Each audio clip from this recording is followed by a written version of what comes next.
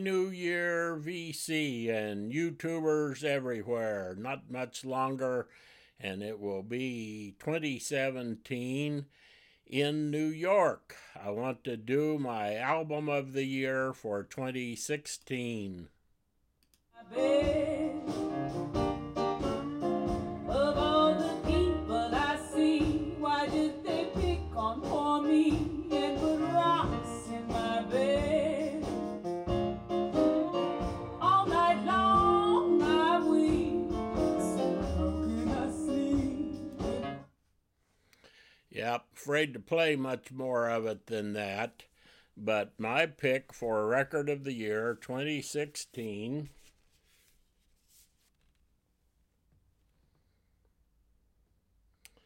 Alan Toussaint, American Tunes. As most of you know, Alan died last year. This would have been my pick of the year anyway. This is a double LP gatefold.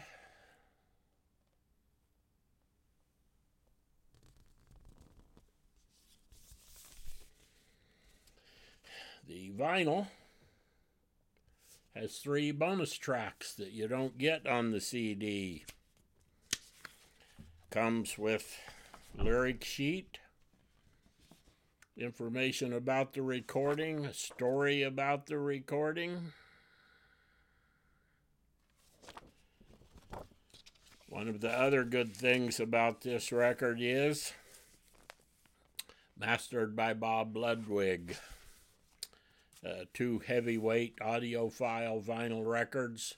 This is an outstanding quality record. Of course, this music is right in my sweet spot. New Orleans piano, early styles of jazz, but mixed with lots of New Orleans and other kinds of stuff. Has several tunes on here that you might not think of. Danza by Gottschalk. One of the things that this record is tied to a little bit, my record of the year last year. You may remember this. Rihanna Giddens. Well, she's got 2 tracks on this album. Rocks in My Bed, she sings, which was a Duke Ellington tune. I wasn't particularly familiar with that tune. Also, Southern Nights, not Southern Nights, excuse me, Come Sunday, Duke Ellington tune, kind of a gospel tune. They're just fantastic. For me, it would be worth the price of the album for just those 2 tunes, but it's loaded with good stuff. Fats Waller's Viper's Drag. Of course, I mentioned Southern Nights, the biggest hit song probably written by Alan Toussaint. But this is just a terrific record.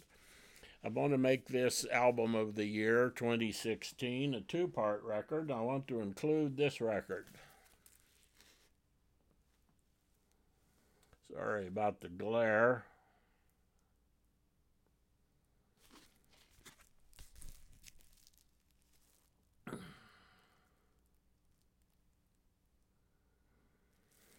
Alan Toussaint, The Bright Mississippi. This record, not the record, this album was originally issued in 2009, but I'm going to call it a 2016 issue and tell you why.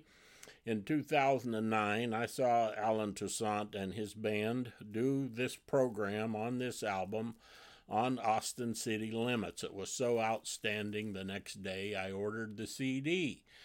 Well, the CD came. Of course, I love all the music on here, but it was one of the best sounding CDs I've ever had. The sonic qualities were just outstanding on it. So last year, when I got back in the vinyl, the VC, I wanted to get this record. So I'm checking around. I can't find this record anywhere. So I looked on Discogs. Well, there was one copy for sale for $800.